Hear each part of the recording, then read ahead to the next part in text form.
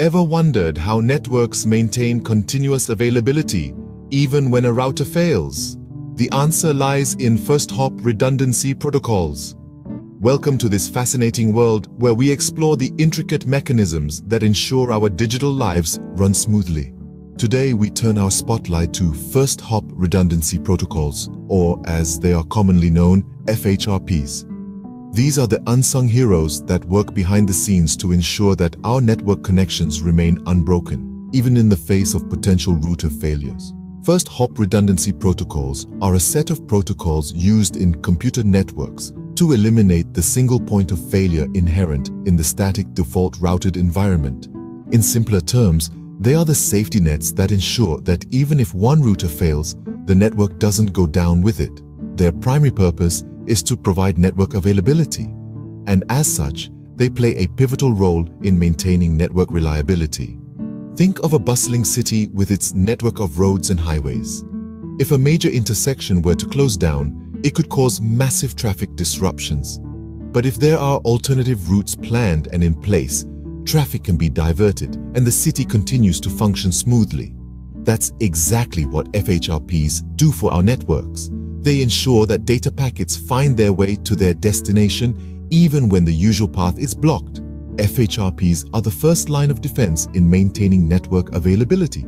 They allow for the seamless transition of network traffic from one router to another without the end users even realizing there was a disruption. This is achieved by creating a virtual router or a group of routers that function as a single entity. In the event of a router failure, the virtual router takes over, ensuring continuous availability. In the world of networking, FHRPs are like the conductors of an orchestra. They ensure every instrument, or in this case, every router and data packet, plays its part at the right time, ensuring a harmonious flow of data across the network. Understanding FHRP is vital for any network engineer who aims to ensure network reliability and continuous availability. So, let's dive deeper into the functions, types, and concepts of FHRPs in our next scenes. Stay tuned! Now that we understand the purpose of FHRP, it's time to delve into its functions. First-hop redundancy protocols, or FHRPs, play a vital role in ensuring network stability and reliability. They function as safety nets, providing a backup gateway for your network. But what does this mean exactly? Imagine you're on a ship and you have only one map to navigate. If that map gets lost or destroyed, you're in trouble. But if you have a second map as a backup, you're in a much safer position. This is essentially how FHRP works. It ensures that if your primary gateway or your first map fails, there is a backup ready to take over. Now, this automatic failover is one of the key functions of FHRP. When the primary gateway fails, FHRP kicks in immediately, ensuring there's no interruption to the network. It's like a relay race where the baton is passed without missing a beat.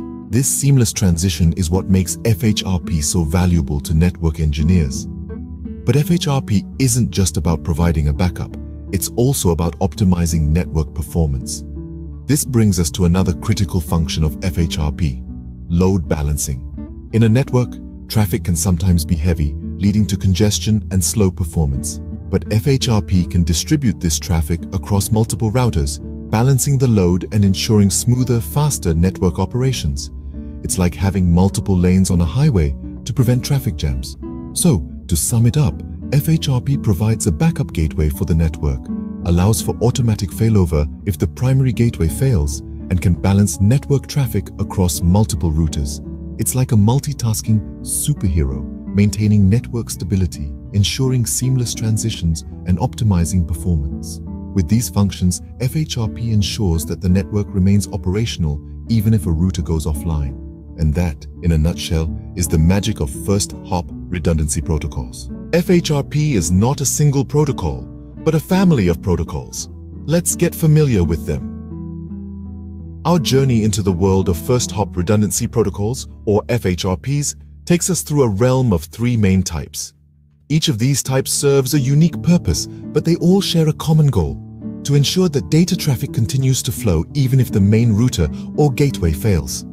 The first type is the Hot Standby Router Protocol, or HSRP. Developed by Cisco, HSRP is a Cisco proprietary protocol that provides network redundancy for IP networks, ensuring that user traffic immediately and transparently recovers from first hop failures. It achieves this by creating a virtual router, the IP address of which is shared among a group of routers. In the event of the active router's failure, the standby router takes over, minimizing disruption. Next up is the Virtual Router Redundancy Protocol, or VRRP. This protocol is similar to HSRP in that it provides network redundancy, but with a slight twist. VRRP is a standard protocol, meaning it's not proprietary to any one company. It also allows for multiple routers to function as a virtual router, sharing the IP address and thus providing redundancy. Another unique feature of VRRP is that it allows for the use of a master router, which handles all packets unless it fails. Last, but certainly not least, we have the Gateway Load Balancing Protocol, or GLBP. This protocol is also a Cisco proprietary protocol, but it offers something that neither HSRP nor VRRP do: load balancing. GLBP allows for multiple routers to share traffic from networks, distributing the load evenly and improving overall network efficiency. Each of these protocols plays a unique role in maintaining network availability and load balancing. They are the workhorses of the FHRP family, each contributing to the smooth and uninterrupted flow of data traffic. They may function differently, but their ultimate goal is the same: to keep your network up and running, no matter what. Remember, a network is only as strong as its weakest link, and with FHRP, that link is a lot stronger. Each of these protocols plays a unique role in maintaining network availability and load balancing. Understanding FHRP concepts and configurations is crucial for any network engineer. With that in mind, let's delve into some of the key concepts related to first hop redundancy protocols, or FHRP. The first concept to grasp is the idea of active and standby routers. In an FHRP setup, one router is designated as the active router, while the others are considered standby routers. The active router is responsible for forwarding packets, while the standby routers remain in a state of readiness, prepared to take over should the active router fail. Another vital concept in FHRP is the use of a virtual IP address. This is an IP address that is shared by all routers in the FHRP group. From the perspective of the devices on the network, this virtual IP address is the default gateway. It ensures that even if the active router fails, the network traffic will not be disrupted, as it will be redirected to the standby router. The last concept we'll delve into is the concept of priority. In an FHRP setup, each router is assigned a priority value. The router with the highest priority becomes the active router. If two routers have the same priority, the one with the higher IP address becomes the active router. This hierarchical system ensures that there is always a clear path for data traffic, even in the event of a router failure.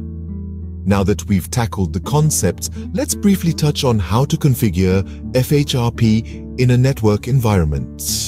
The specific steps can vary depending on the type of FHRP being used, but generally speaking, you'll need to configure the virtual IP address, assign priority values to each router, and designate which routers are active and which are standby. In conclusion, understanding these key concepts and configurations will equip you with the knowledge you need to effectively implement FHRP in a network. Remember, the goal of FHRP is to ensure continuous network availability, and the right configuration is a huge part of making that happen. Mastering these concepts and configurations will help you effectively implement FHRP in your network. We've covered a lot of ground on first hop redundancy protocols, or FHRP. Now, let's summarize the key points.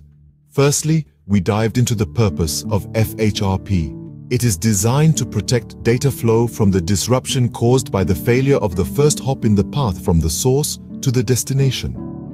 This is achieved by providing backup to the default gateway in a network. If the primary gateway fails, FHRP ensures that the network traffic is immediately redirected to the backup gateway, thus maintaining the network's continuity and availability. Next, we delved into the functions of FHRP. FHRP's primary function is to manage the redundancy of the first hop in IP networks. It does this by creating a group of routers that work together to present the illusion of a single virtual router to the hosts on the LAN. This group of routers shares an IP address and a MAC address, which are associated with the virtual router. If one router fails, the other routers in the group can take over the traffic in a seamless manner. We also explored the different types of FHRP, Hot Standby Router Protocol, HSRP, Virtual Router Redundancy Protocol, VRRP, and Gateway Load Balancing Protocol, GLBP. Each serves a unique function, with HSRP and VRRP providing a single active router and GLBP allowing for multiple active routers for load balancing. Then, we dived into key FHRP concepts and configurations. We learned about active and standby routers, virtual IP addresses, and preemption. We also learned how to configure FHRP on Cisco routers. Finally, we emphasized the importance of FHRP in maintaining network availability and load balancing. Without FHRP, network downtime could significantly impact business operations and productivity. With this knowledge, you're well on your way to mastering FHRP and ensuring network reliability.